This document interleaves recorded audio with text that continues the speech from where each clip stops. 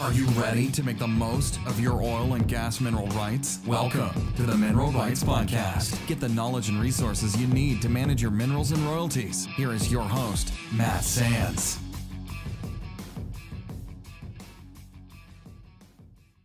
Hello and welcome to another episode of the Mineral Rights Podcast. I am your host, Matt Sands, and with me is my trusty sidekick, Justin Williams. Hi, Justin. Good morning, Matt. Thanks for having me, as always. Thanks again. And we're going to talk today about the second in our series of major basins and plays in the U.S. And what we're going to talk about today is the greater Permian Basin. And what we'll talk about is the Permian is really a huge super basin. So this is going to be an overview today, and then we'll dive in a future episode into the specific subbasins and platforms that are of major interest right now, just to get into the detail there. But for today, provide a nice overview of where it is, the producers, the geology, the major producing reservoirs, and some of the history. And you can subscribe, as always, to our show wherever you get your podcasts, and show notes can be found at mineralrightspodcast.com. And if you have any questions you'd like to have featured on the show, or if you have any feedback for us, please send it to feedback@mineralrightspodcast.com. So we'll start out with the greater Permian Basin. And what we're talking about here is probably one of the biggest and most familiar producing oil and gas regions in the U.S., primarily in southeast New Mexico and in the western part of Texas, or West Texas. And what it is a sedimentary basin. And what that means is that over time, with plate tectonics, it created several low spots that were then filled in by sedimentary deposition. And just to give you a feel from some of the cities and kind of where this is located, it reaches from down south of Lubbock, Texas, past Midland and Odessa, and south down nearly to the Rio Grande River in west central Texas. And so from there, going up westward into the southeastern part of New Mexico. And we'll talk a little bit about some of the different sub basins as well, to give you a feel for where they're located and what they produce. But first of all, Justin, do you know where the name comes from? Yeah, it's from some of the thickest and most prolific rock from the Permian geologic period, and that's where the name comes from, because that's where the oil's produced from. That's exactly right. Yeah. So the Permian geologic period and the Permian Basin. So just because it is, like Justin said, some of the most prolific Permian rock in the world, so it's unique in that respect. It was created when there was rapid deposition during the collision of North America and Gondwana. So this is that kind of after Pangea, and you think about plate tectonics and all the geology and what happened, but that's where South America and Africa and North America collided between the late Mississippian through the Permian geologic periods. And like I mentioned, there's several subbasins and sub areas. And starting from west to east, you have the Delaware Basin, which is the second largest sub-basin. You have the Central Basin Platform. And then you have the Midland Basin, which is the largest sub-basin. And then to the north, in southeast New Mexico, you have the aptly named Northwest Platform. The Permian Basin is huge. So we're talking 250 miles wide by around 300 miles long, or 75,000 square miles. And so, you know, there is a rich history of oil and gas production in this area. Midland and Odessa are oil field towns. They serve as hubs for oil and gas companies and service providers in the region.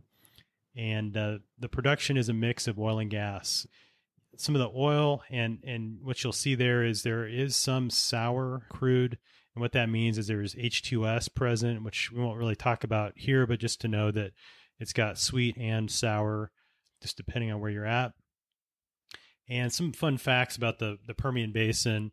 Like I mentioned, it's got a rich history with over 80 years of production and over 30 billion barrels of oil produced to date. And around a quarter of the U.S. oil reserves are found in the Permian. So it is a significant and important basin when we talk about producing oil and gas plays. And it is front and center with the recent shale and unconventional explosion in the U.S. And so it is also, both the rich history of conventional oil and gas production, as well as now primary focus for a lot of oil and gas companies, which Justin will talk about here in a little bit. Yeah, absolutely. And Odessa is also the home of several museums from oil and gas. It's actually my hometown and where I grew up.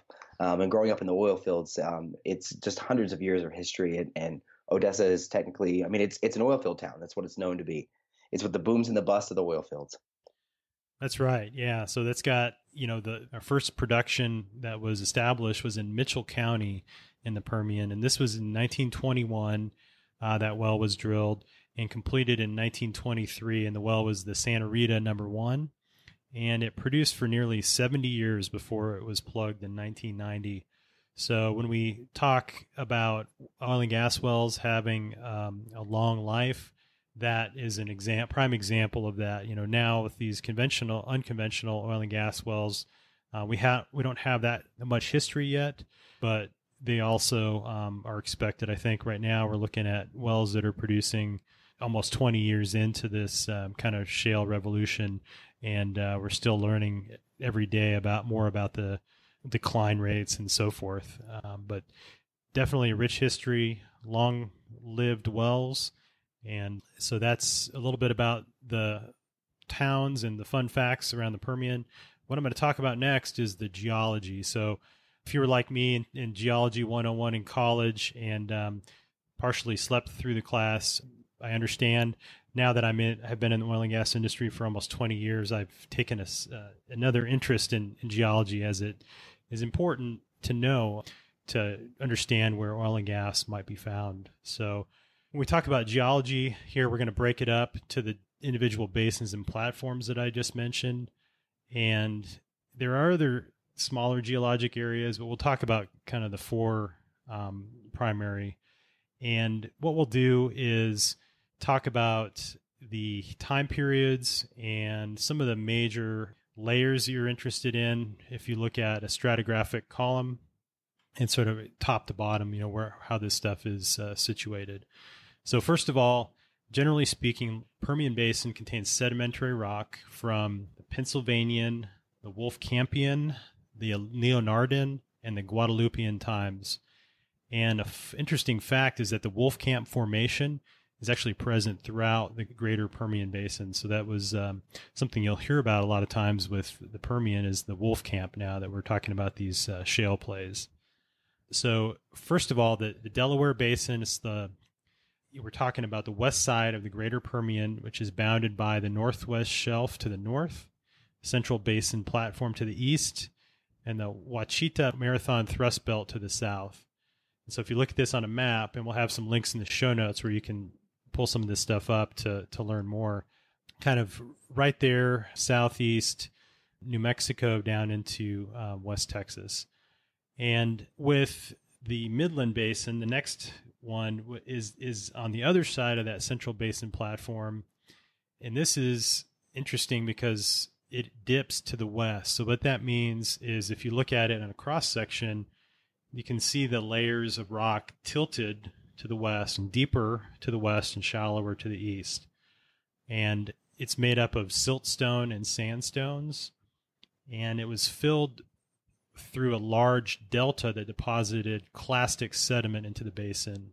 And now, if you're like me and didn't know off the top of your head what clastic sediment was, it is sediment that's composed of broken fragments of rock that are made up of pre-existing rocks of various sizes that were physically weathered and broken off and transported from one area and then to another, where they're redeposited into another rock. So some specific examples, and these are terms you probably heard of: conglomerate, sandstone, siltstone, and shales. So those are different types of clastic sediments. Now, in the middle, I'd mentioned the Central Basin Platform, and that is the area that separates the Delaware and Midland basins. And that's actually a carbonate rock that was established in the area and then tectonically uplifted via compression from the southwest in the late Mississippian through the Pennsylvanian times, and that's around 310 to around 265 million years ago. And with carbonate, we're talking reef deposits and shallow marine clastic deposits. So instead of some of the sedimentary rock, we're talking about marine fossils, basically. And then finally, the Northwest Shelf, and this is that part in southeast New Mexico that it's a shelf edge, as it sounds, and it's also reefs and then shelf carbonates. And they're subdivided into different formations there, which we'll get into here in a second. So just as an overview, those are the kind of the four main components of the Permian Basin, and it's the largest producing basin in the U.S., so it's one of the most important, and 80% of those productive formations are located less than 10,000 feet deep. And the reason that's important, it means that they are accessible with current technology, and more importantly, they can be accessed in an economic fashion. So that's why there's so much activity right now in the Permian. Before, I will say, if we talked about the rich history, and it really started out with the conventional oil and gas production from vertical wells, and the lithology of those primary reservoirs, it was primarily limestone, dolomites, and sandstones, because those have high porosity. So this was before the advent of hydraulic fracturing and kind of applied to horizontal drilling. And so this is where they've gone in. They would complete the well, and there's enough, if they tapped into the right spot in the reservoir, enough porosity that the oil could flow and they would be able to produce it. And then, that you see the pump jacks and so forth. So for oil wells, they would put it on, have a pump jack there, produce the oil. And this was getting into that time period where you'd have that steady production for a number of years. The thing that we talked about with the DJ Basin, our last basin in play overview, is the advancements in technology, and the combination of horizontal drilling and hydraulic fracturing has since expanded into the unconventional reservoirs in tight sands and shales like the Wolfcamp in the case of the Permian. And this has allowed operators to come in and now economically produce these other unconventional reservoirs that in the past were not economic. And we'll throw you some data here at you from IHS Markit. And there was a recent study that was done that determined that the Permian holds around 60 to 70 billion barrels of yet to be produced crude oil. And again, we're talking a lot of this is in these unconventional reservoirs. And the reason this is interesting is, and just put it in perspective here, the recoverable reserves alone would be enough to supply every refinery in the U.S. for 12 years at current prices, and would have a market value. They said around 3.3 trillion, which I think is a bit conservative.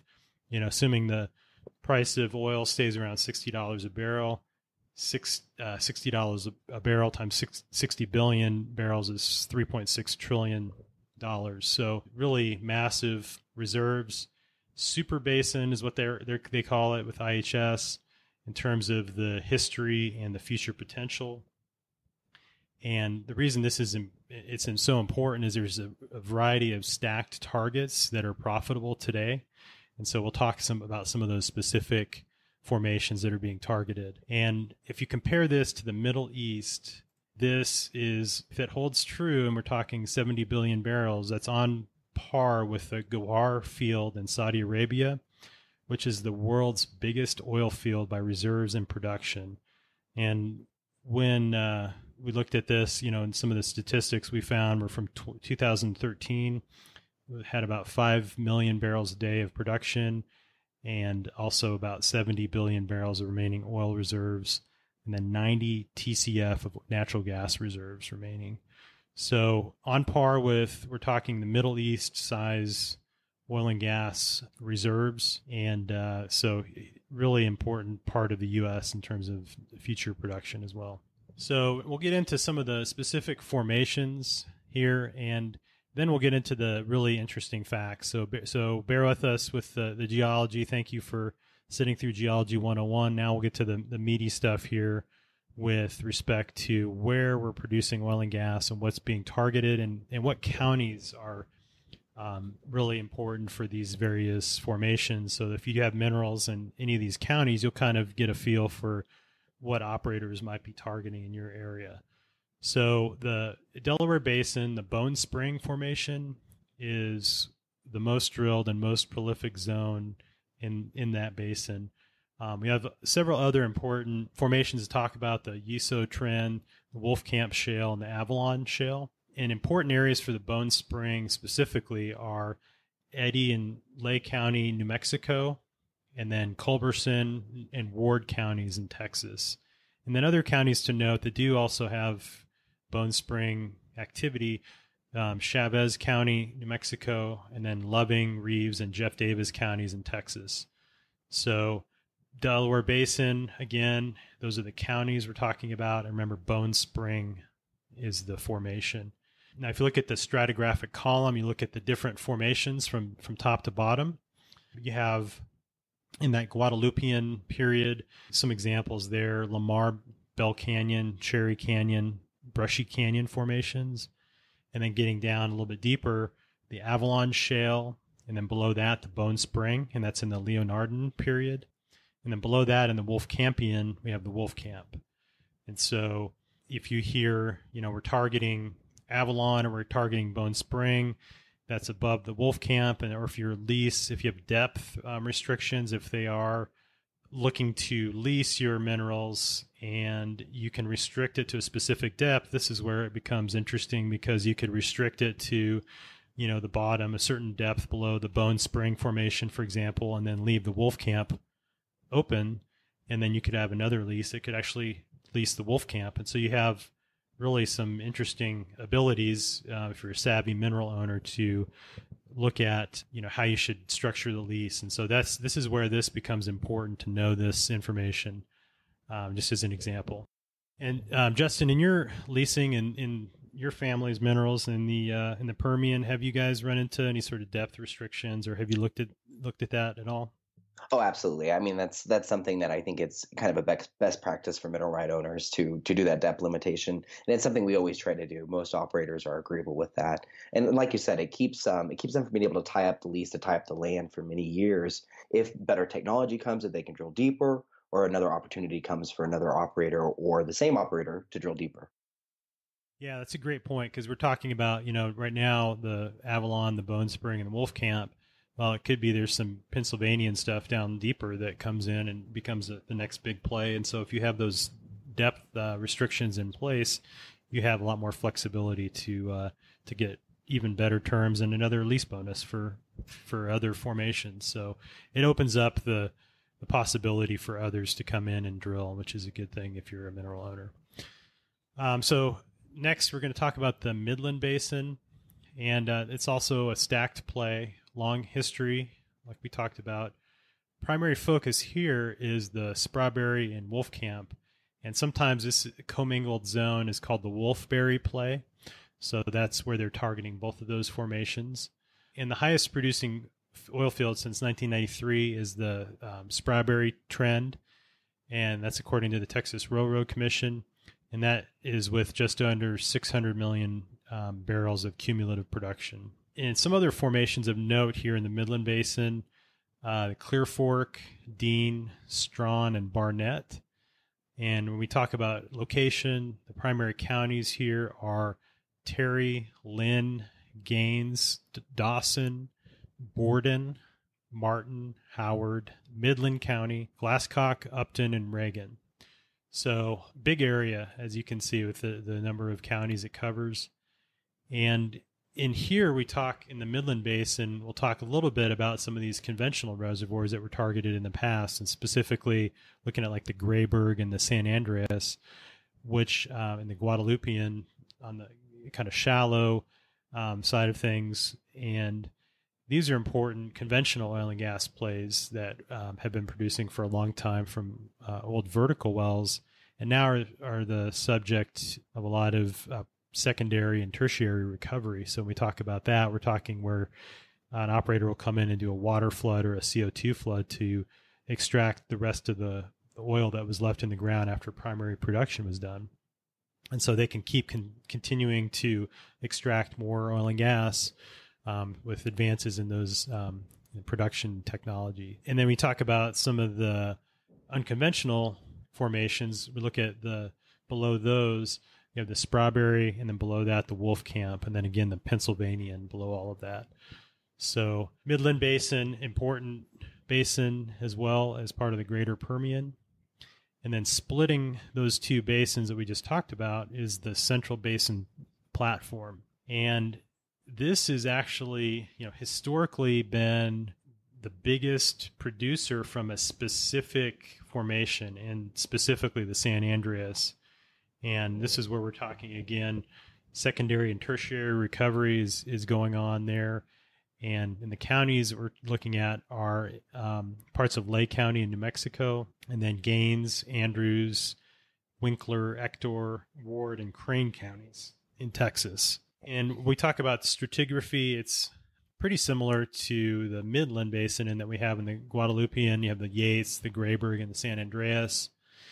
Then under that, a Leonardian, which we have here, the Paddock, and at the top down to the Abo at the bottom. There are several formations in between.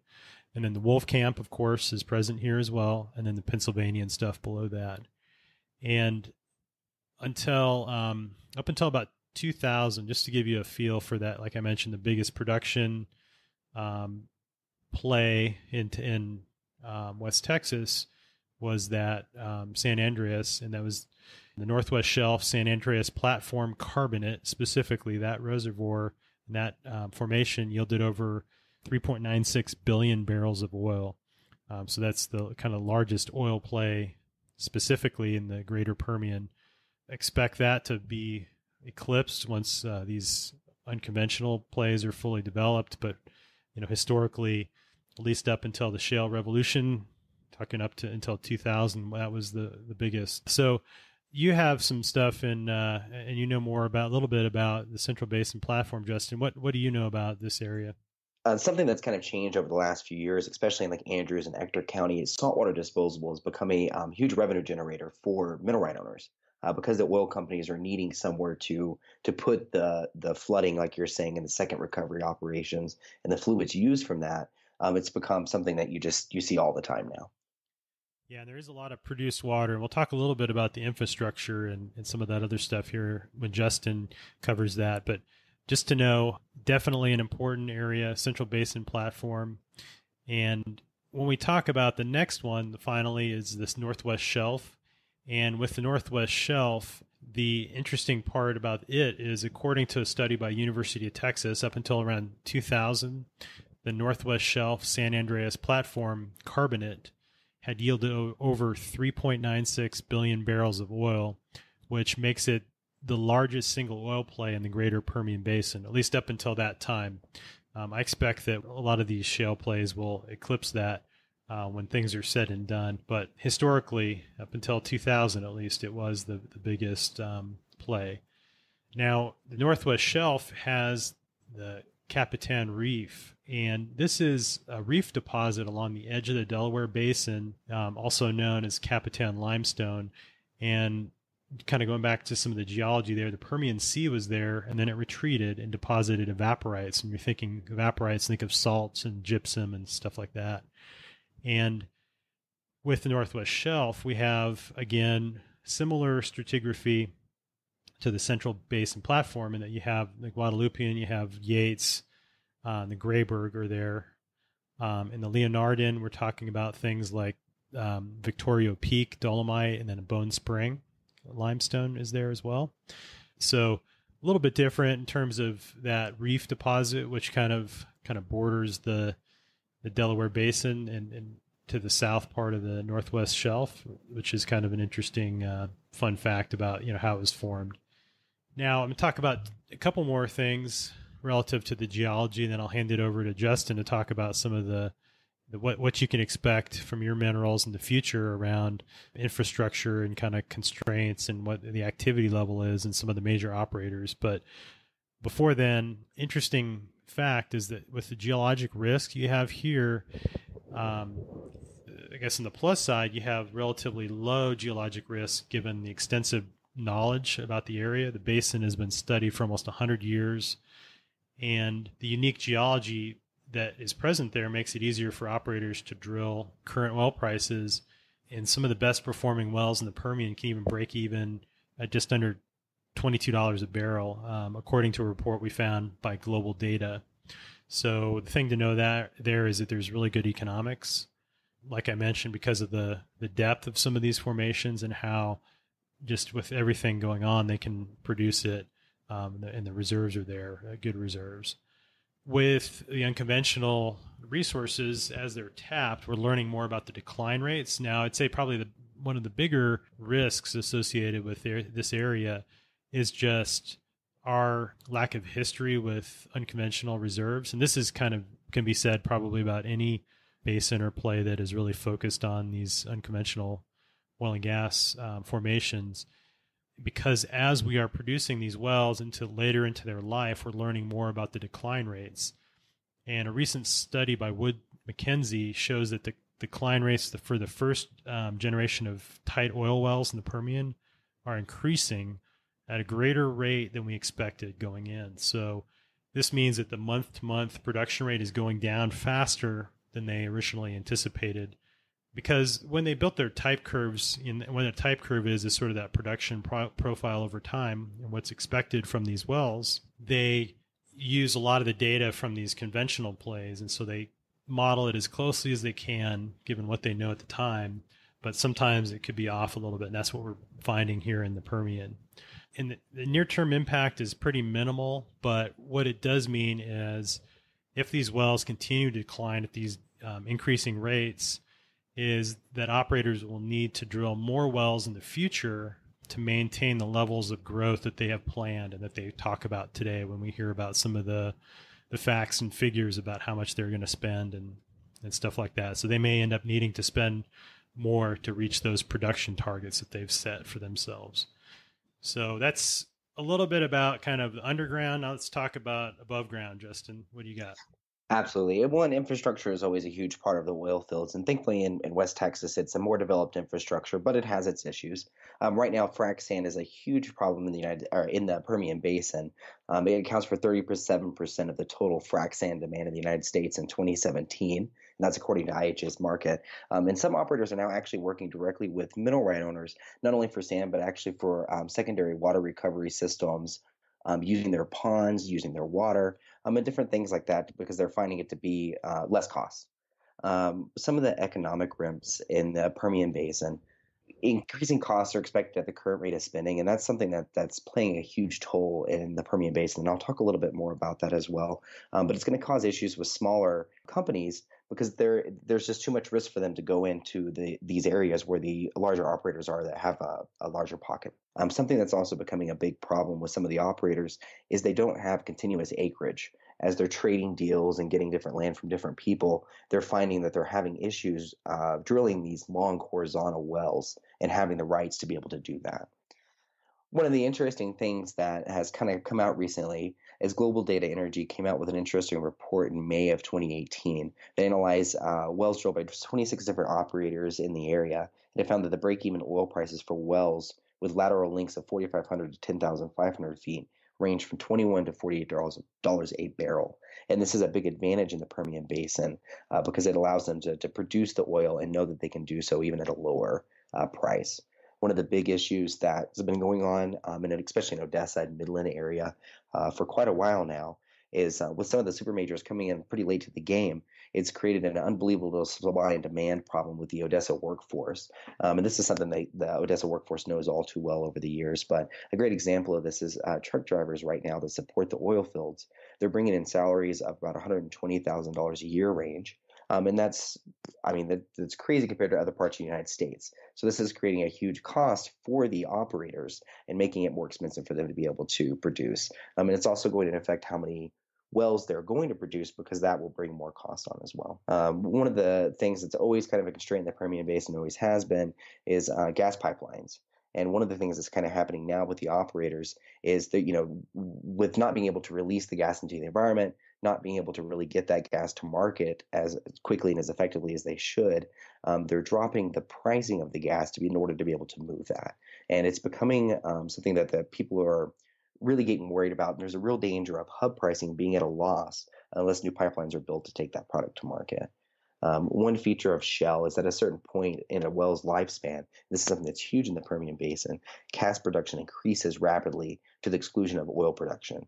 And this is something that's known as the bubble point, but it can create huge problems if they can't get that gas to market. Pioneer stock plunged 16% in a single day in August after revealing a higher than expected gas content in some of their wells. This is something that is going to be something to really watch in the Permian Basin and be sure that they can get that supply and demand problem fixed. Something else that this is new to me that I haven't heard about, which makes a lot of sense though, the drilling intensity with new wells being drilled at a ferocious rate all over the basin. There's a risk that the fractures created in the rock may start to interfere with one another, reducing pressure and ultimately the returns from those wells. It's especially true with the lateral wells reaching farther than ever into the Permian's horizontal layers. And they're afraid that the interference and the spacing of these wells could cause problems with being able to stay on the same production, kind of as Matt touched on there.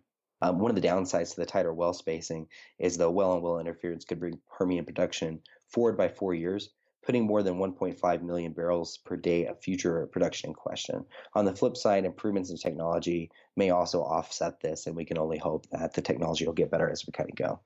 One of the things that mineral right owners are happy about, and something that I've been happy about in the Permian Basin, but I guess operators not so much, is the land cost. The attractiveness of the Permian's reserves and the multiple layers like Matt spoke about, it's pushed the cost of land to twice the cost of other places in the United States. It's made it more difficult for new people to get into the game, and it's also made technological processing and getting along further in the game by bringing in new people to try new technologies and do new things.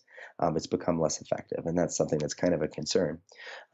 As I kind of mentioned earlier, one of the big problems that they're kind of experiencing now is with different people swapping land and sharing rights. There's become a big issue with having the continuous rights to the land so they can drill the long horizontal wells, which helps them to be profitable. Something else that is a concern that's been talked about a little bit, but we'll see where this kind of goes over the next year, is even though the soaring production has really been going, some of the returns that the different operators have showed just really haven't been that strong. In the last year, the S&P 500 Energy Index dropped 1.7%, admitted an 18% gain in West Texas Intermediate crude. The overall S&P 500 has gained 17% this year. So it'll be interesting to see if the companies can kind of offset the cost and become more effective in producing that oil so they can benefit from the profits of that. A key feature of the shale is one of the things that it does is it comes online very quickly in a space of time, months as opposed to years that it takes to get a major offshore well flowing. This means quicker cash returns for the producers. But like Matt mentioned, one of the concerns is they're afraid that they're going to have to really drill more wells. So one of the focuses that's kind of creeping up is driving the cost down on being able to drill those new wells and being able to do them quickly. Some of the major operators and also once the top 10 acreage holders, which I kind of find this surprising, Oxy, Chevron, ExxonMobil, Apache, ConocoPhillips, Devon, Pioneer, Conoco, EOG, and Cimarex are the top acreage holders in the Permian Basin. Yeah, so that's interesting, Justin. So you mentioned some of the major operators, and I used to work for Shell for a number of years, and I know they were very active along with Anadarko, and I'm surprised to hear that they weren't on the top 10 acreage holder list. So it just goes to show you how much activity there is out there, and then how huge the Permian is. Absolutely. And it looks like it's, for years to come, we're going to be seeing oil production. The hope is that technology will really improve and they'll become more effective at producing so those costs just don't get the best of it. One of the things that's kind of funny, I was looking the other day at hotels in Odessa, and right now hotels are ranging anywhere from $800 to $1,200 a night due to the demand of bringing workers into that area. Wow. And that's, I assume, for like a Holiday Inn Express type of a hotel or something like that? You've got it. And, wow. Odessa's experienced this before, and they can only build so fast. But, if oil takes a downturn, Odessa will be a ghost city for a while. Yeah, boom and bust cycle. Hopefully that doesn't bust. Hopefully it keeps booming for a number of years, which it sounds like it has definitely the potential to do so with all the stacked plays. Definitely bright future, I think. When you mentioned a little bit about some of the cost things, one of the things that was pretty interesting when I was doing some of the research here, you mentioned the frac sand, and some of these companies are now opening up sand mines and getting into the sand mining business. And trying to get more vertically integrated and reduce some of their supply costs. To your point, instead of having to buy it from a service company who's going to mark it up based on the demand, if they can control those costs at a fixed rate, that is going to be helpful to those companies to keep the economics positive. And the other thing that was interesting is they used to have this white sand sourced from the Midwest, a lot of sand mines there, and it was, then they have to truck it or send it by rail to Texas. And now what they're doing is actually opening these sand mines in Texas due to the proximity to the Permian. So they're being built and expanded to help with the demand for frac sand, which is really important in the completion operation for those new unconventional wells. So, but hopefully, like you said, the future is looking bright. You want to talk a little bit about that, Justin? Yeah, absolutely. And, kind of to your effect with the sand and different things like that, that's also creating new opportunities for surface owners, mineral right owners, which is great. It puts some money into people's pockets and kind of gets the economy moving. And in the West Texas, I don't think we'll see anything but more opportunities to come and more operators. One of the things that's been interesting over the last year is so many of the top operators are working together. And you mentioned Shell and Anadarko. In the West Texas, they have a great agreement where Shell and Anadarko are working together, and a huge part of Reeves County, Loving County, and different areas. And it's just made a great relationship for them to be able to be profitable and be able to get things done quickly. Yeah, that is helpful. Yeah, I think you see those synergies form when, out of necessity and those efficiencies that those companies can take advantage of. They're always looking to try to reduce cost and be more efficient and effective. So that's awesome. Absolutely. And I think that was, a pretty great recap on the West Texas area, and it'll be interesting to see what comes over the next couple of years. Yeah, definitely. And I know there's some statistics coming up here in 2023. So over the next 5 years, they're talking about the Permian production reaching a total of around 5.4 million barrels a day, which is, close to that number that I mentioned for Saudi Arabia. So we're talking, similar production, similar reserves. And the way that they're going to do that is through drilling 41,000 new wells and $308 billion in upstream spending over the next 5 years between all of those major operators in the greater Permian Basin. So ton of activity, only good things for mineral owners in terms of demand for leasing and for purchasing. So if you are looking to lease, there's that competition that's already heating up or has heated up over this past several years. And so, definitely you can leverage that to get really favorable terms, I think, in today's environment. Absolutely. All right. Well, that's our recap of the greater Permian Basin. We hope that you found this useful, especially if you are a mineral owner in West Texas or in southeastern New Mexico. If you have any questions that you'd like us to feature in another episode or any other basin you'd like us to have cover relative to where you own minerals, just let us know. We're happy to do so. And as always, find us at mineralrightspodcast.com. And if you'd like to help out the show, we ask that you please leave an honest rating and review on iTunes. That's really the best way to show any appreciation. That will help us reach more mineral owners like yourselves, and so that we can get this information to them as well. Thanks again for listening, and we'll talk to you next time. Thanks so much for listening to the Mineral Rights Podcast with your host, Matt Sands. Don't forget to subscribe and share at mineralrightspodcast.com. The Mineral Rights Podcast should not be construed as investment, legal, or tax advice. All information is believed to be from reliable sources. However, we make no representation as to its completeness or accuracy.